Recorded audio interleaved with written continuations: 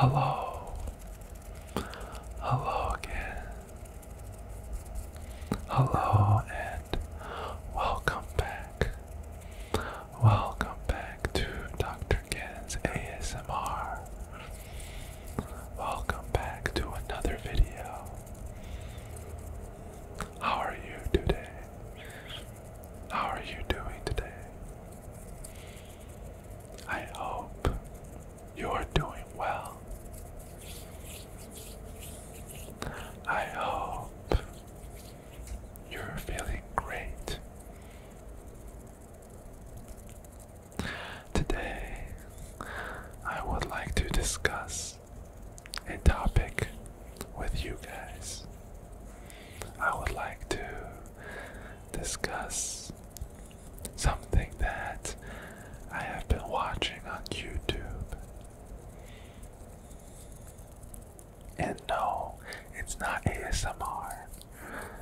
But no joke, I was just watching a video about this on YouTube, and I wanted to ask how you guys felt about it.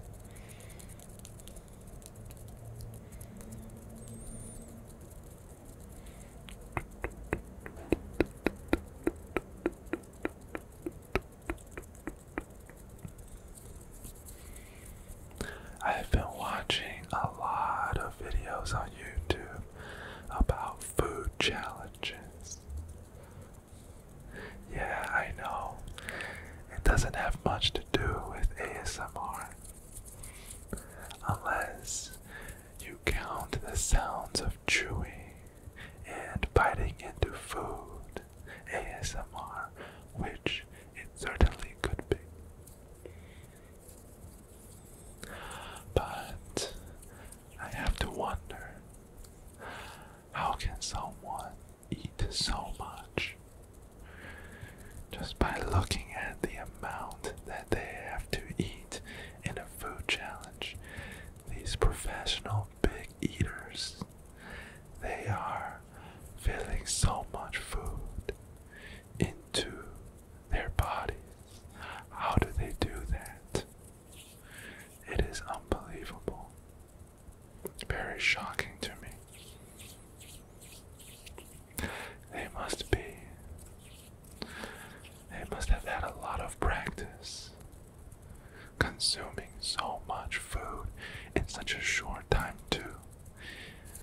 Usually in one single sitting, they have to eat enormous amounts of food. The amount of food they eat, I think, can feed 10 or sometimes even more people. I wonder if they're able to digest it completely. Well, definitely not completely, but if at all. So much food in your stomach. Is it possible to even enjoy food at that point?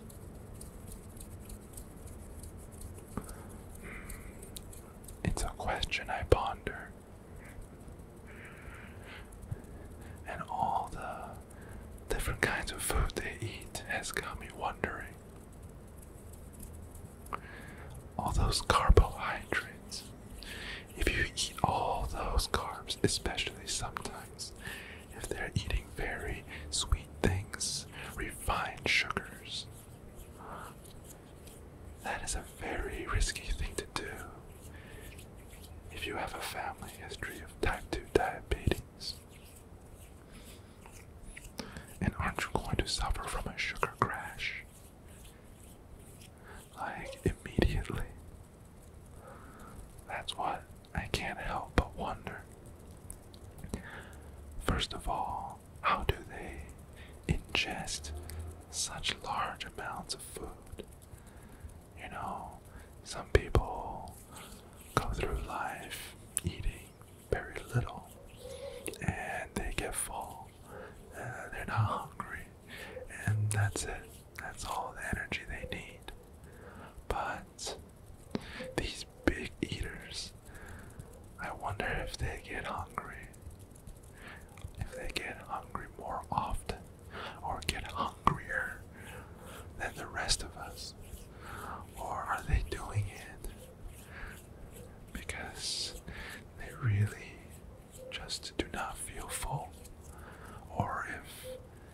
feel full just like the rest of us, but they have the special capability of fitting all that food into their stomachs. Well, this is definitely something that I cannot do, and something that I do not recommend any of you attempting at home, unless your goal is to become a professional eater just like them. And another question I have to ask is, why is it so interesting? I guess in Korea they will call it mukbang. Although I think it's a little different. Rather than a challenge, I think a mukbang is more of entertainment. It's not really a challenge, but rather you eat large amounts of food, and people find it interesting to watch. But a food challenge, for example, the famous big eaters such as Matt Stoney, Randy Santel, Eric the Electric, these guys, these big YouTubers slash famous big eaters, why are their content so much more interesting to watch than just somebody eating these large amounts of food, these food challenges? Why is it so interesting to watch? That's my second question. I find them very interesting as well. However, I really don't know why. I should come up with a theory or do some more research on the theories of why they are so interesting. I only eat one meal a day, and please look forward to a future video about this. I only eat one meal a day, the so-called OMAD diet, OMAD, OMAD diet, one meal a day. I wonder if these professional big eaters, I wonder if they also eat one meal a day, or maybe they eat one of these big meals a week, and they eat regularly on the other days. From the calories, the amount of calories they consume, I feel like they can probably survive for a week straight on just that one meal, or at least 2 to 3 days. Such an enormous amount of calories, it's shocking to me.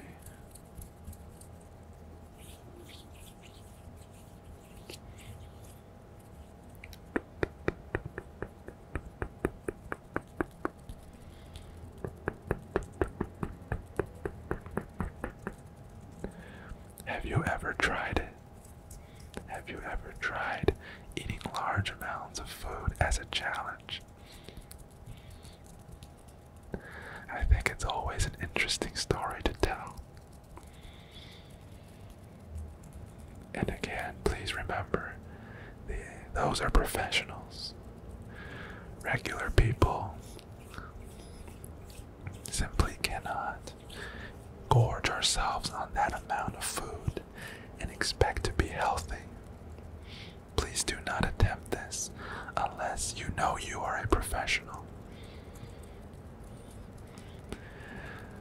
That level of consumption can be extremely detrimental to your health. The food they eat, though, man, do they look delicious. They look real tasty. And I would like to have some of that. Very low amount of that. Very small amount of that would be okay. Yeah. So, I hope that they still find the food tasty, even after eating so much of it. It is truly a incredible ability. Absolutely amazing. Just like you. You are absolutely amazing.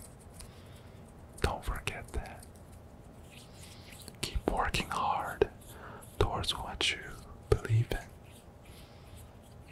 And don't give up if you know what you're doing is right. And I wish you the best of luck on your goals.